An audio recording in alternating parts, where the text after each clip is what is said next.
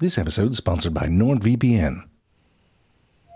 If there was one thing to notice about a stingray, it would perhaps be that they have an excess of horizontality in comparison to their heightedness. That is to say, they're in possession of a certain flatulence. Jerry, that's not what that means. You just mean they're flat, right? Okay, they're flat. This body plan evolved from one that was shark-like. The pair of pectoral fins that hang off the sides of a shark expanded outward and up around the head, a bit like if you said, stick 'em up. As these fins grew, they became much more complex, evolving into a skirt of what looked like long, many-jointed fingers. A covering of connective tissue and sheets of muscle create a strong but flexible structure, and this opened up some new possibilities for movement. In the shark, muscles in the trunk move the tail back and forth horizontally, and the pectoral fins are just used for stabilization. In stingrays, most of the trunk has disappeared, but those pectoral fins have the ability to move in wave-like patterns. And that movement pushes against the water in a way that creates thrust and lift. Now, some members of the ray family, like the guitarfish, sort of went halvesies on this. But the stingrays, they were all in, because this new body plan also gave them the ability to hide. And many stingrays are very good at pretty good at hiding. Sort of left some bits out there, didn't they? But I get it. I mean, when I do dishes, I give up right around the silverware. Still an A for effort. Stingrays can bury themselves quite quickly. And that's because they know how to swirl the water just right, causing the sand to be distributed evenly over them. All right, minus the tail. Sure, on occasion you'll find one that sucks at it, disguised more like a floppy sombrero of the sea. But hiding is not their only defense. The top part of stingrays can often look a bit bumpy, and that's because they're bedazzled with these little nubbins called dermal denticles. They're made from enamel and dentin, so they're essentially body teeth. And sometimes they look like little fangs. They can get quite spiky. Certainly some degree of protection there. But come on, for some of the larger predators, they're essentially like croutons in a salad. Just provides a little extra crunch. So over time, a little patch of these denticles on the tail evolved into something a bit more substantial. I mean, at rest like this, it looks about as dangerous as an extra pinky. But underneath that layer of skin, you got one of these. Looks like an arrowhead with a stutter. Whatever it looks like, it's got some bad intentions. They keep growing and are replaced if they shed or break off. And these grooves here are lined with cells that create venom. So it's not like a needle, more like a shiv soaked in toxins. If an ocean robot happens to step on them, ocean robots, they raise their tail up. The back part of the tail is a bit more floppy, so just raising the tail exposes the stinger. From there they can strike upwards or slash from side to side. When they make contact, the skin on that stinger tears. And then you got serrated edges and leaky venom and things break off. It's a mess. I mean, it might seem like overkill, but that's what you got to do when you're shaped like a cookie. You play hide-and-go-seek to the death for 300 million years, of course you're going to make some modifications. For example, the eyes, they went to the top. 2 little periscopes for that sand submarine. Look a little like a drunk smiley face on a hoodie. And then right behind the eyes, you got the creepy holes.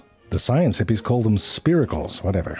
What they are is sort of like an internal snorkel, so they can pull in water from the top and get it to their gills, which are on the bottom, along with the rest of their face parts. Might seem like a design flaw to have your mouth pressed into the sea bottom like that. But here's the thing, stingrays love to feed on bottoms. Shush. And when they do it, it can look a bit like mining for spice on Arrakis. Nerd. What they're doing is searching for worms and crustaceans and things like that, and then power washing them out of their habitats. And look at that, they can get all Cookie Monster with that shit. Now to find the food, they can't use their eyes, what with their being on the top and all, but they can use their sense of smell and their ampullae of Lorenzini. Those little dots there are specialized organs that can detect electrical fields. Here, you can see one reacting to an electrical field in that bottom circle. Surprise! Nothing's there. Disappointing, like finding a bottle cap with your metal detector.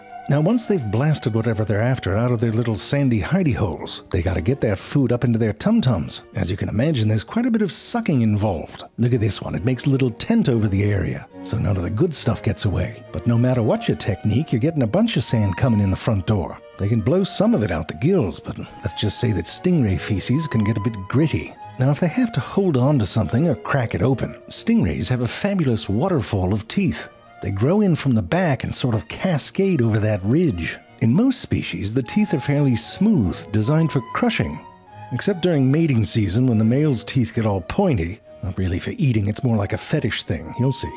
But some of the bigger stingrays, they're eating whole crabs. But their jaws are designed more like a nutcracker, just kind of open and close. bust open a section and suck out what you can and spit it out and repeat. It's like a very poorly executed alien abduction. If you use the internets, which I know you do, you should have a VPN. One, for privacy, so no one's tracking what you do and what you look at, which is happening if you don't have one. And two, when you travel to other countries, they can't block your fave platforms and contents because for all they know, you're still at home. And you know what? Prices for things like car rentals are sometimes set differently in different countries. And a VPN lets you browse as if you were in those countries and find some deals. But VPNs aren't all the same. NordVPN is not only the fastest, but comes with a host of features dedicated to keeping you safe online. You know, you get one of those emails or texts pretending to be your bank or whatnot. NordVPN's threat protection can recognize many of those deceptive links before you start chatting with a scammer. Ever wonder if one of your less than awesome passwords got figured out? Dark Web Monitor lets you know if they're getting passed around up on that dark web. NordVPN is worth it. Go to nordvpn.com/zafrank. You can click on the link in the description. Get a NordVPN 2-year plan and you'll get 4 additional months. It's risk-free with Nord's 30-day money-back guarantee. Do it today. Go to nordvpn.com/zafrank and sign up for a great service. And while you're doing it, you'll support this show. Where were we? Oh, right. So that's the basics of stingray eating, but of course you're going to have some overachievers. Like this freshwater stingray here. It even looks a bit cocky, doesn't it? Just showing off at this point. This sort eats insects. But you'll notice that there isn't as much spitting and sucking as that crab tornado we just saw. And that's because they've evolved jaws that can chew a bit like we do, with a back and forth shearing motion. Looks like someone mumbling with a cigar in their mouth. Well, looks like we're going to have to do this the hard way, doesn't it? Oh, swallowed it. But there's some rays that don't give a shit about what their mouth parts can or can't do. They're going to eat whatever the hell they want. Wedgefish, for example, have these pebble-shaped teeth. Perfect for crushing up little things like snails or clams. But when science hippies took scans of their jaws, you know what they found? Friggin' stingray spines. And not just one "oh, you learned your lesson" kind of thing, a whole crapload of them. They're eating stingrays and they're into it. It looks like they're smuggling shivs at the wrong end. Electric rays have a bit of that "I'm gonna do things my way" attitude as well. Look at this one using its back fins to just walk away. Slowly. I mean, if this was charades, the clue would be "try me, motherfucker." Because electric rays have evolved these 2 organs on either side of their face. And those are filled with these modified muscle cells, which are stacked in thin layers to form what is essentially a battery. And when they turn that on, they can concentrate the charge on their prey by cupping their pectoral fins. Want to hear what that sounds like?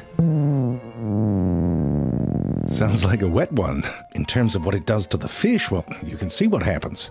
Mummy, one of the fish is sleeping. And look at the ray caught in the act. No, when I got here, the fish was like that. No, I was trying to save him. Defib. Stat. And they've got another party trick. Look at that. They can extend their whole mouth in case they zapped something in a crevice. And I'm no expert, but I'm just saying, I think that stingray just yawned. Now, the cow-nose ray doesn't have an extendable jaw, but it clearly wanted one or something like it. There, you see it? That thing flapping around on the front? Never seen a cow-nose do that, I'll tell you what. Those are called cephalic lobes. Wait, stop. Look how cute it is. It looks like a little frog. But remember, the mouth is down here. These are those lobes. What happened was, in some rays, the front part of their pectoral fins started to split off and do their own thing. In the cow-nose, you can see how those bits have separated and basically formed new fins in the front of the face, which can move independently from the pectoral fins. And they can use them to manipulate some of the food they like to eat, like oysters. I mean, that one straight up stole one from his buddy. Those lobes can help position the oyster closer to the mouth and sort of form a dome around it to help with the suction. Some rays, like mantas, kept going with this concept, and they have huge cephalic lobes. Now, mantas had enough of this feeding on bottoms business, and instead, over time, they became filter feeders. And those cephalic lobes help funnel plankton and small fish into that gaping mouth hole. And their gills have these special structures that keeps the food in and lets the water pass on through. But you swim around with your mouth open like that, you're going to swallow a whole bunch of crap. So they have to really clean things out once in a while by everting their anus so it's inside-outsies. You can call it a suna. Get it? Kill me.